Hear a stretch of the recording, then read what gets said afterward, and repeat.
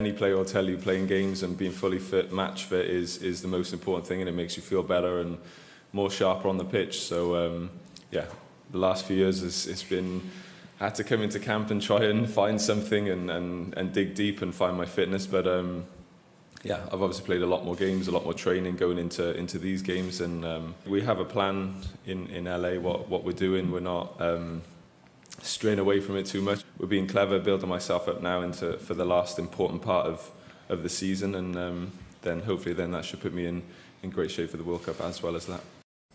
So Bale hoping to be in peak form for Wales at the World Cup. And the Nations League this week, if his time at LAFC so far is anything to go by, he'll be right near the top of his game. He scored twice, including this stunning solo goal, and he's admitted that after a rocky final few years at Real Madrid, it's nice to be appreciated once again. It feels nice. The fans have been really supportive of me over there. They've been patient as well, which has been good. And yeah, I'm enjoying playing over there. The fans are really well, especially in our stadium, the atmosphere is incredible. They're always supporting the team.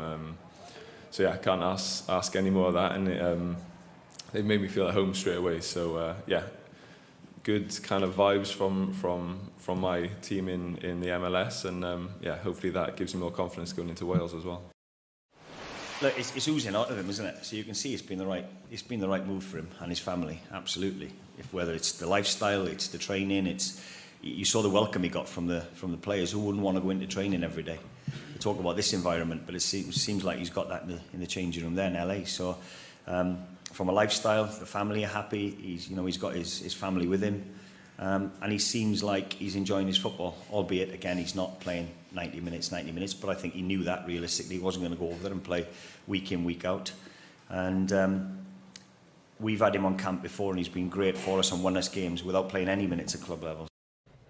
So a first World Cup for Bale and co awaits, but business to do before that. Certainly is, and it doesn't get much tougher than going away to Belgium, where they could do with the result to give them a fighting chance of not being relegated from their Nations League group. Belgium are now the world's second best ranked team, and were knocked off top spot in March after dominating the rankings for nearly 4 years. And there are more than a few familiar faces in their squad. Eden Hazard, who's rediscovered his form at Real Madrid, was in good spirits at training alongside coach Thierry Henry, and this is a partnership that Tottenham fans will remember fondly. Jan Vertonghen and Toby Alderweireld still going strong. Well, this is how it currently stands in Wales and Belgium's group. Wales have just 1 point from their 4 matches, with their final 2 games against Belgium and Poland. Wales find themselves in a position here after prioritising their World Cup playoff against Ukraine, understandably, back in June, a game, of course, they won. But Bale is confident that they can still get the points they need. Obviously, it's in the back of your mind, which obviously it's going to be. But no, we have 2 games now that we need to focus on. We need to keep improving as a team.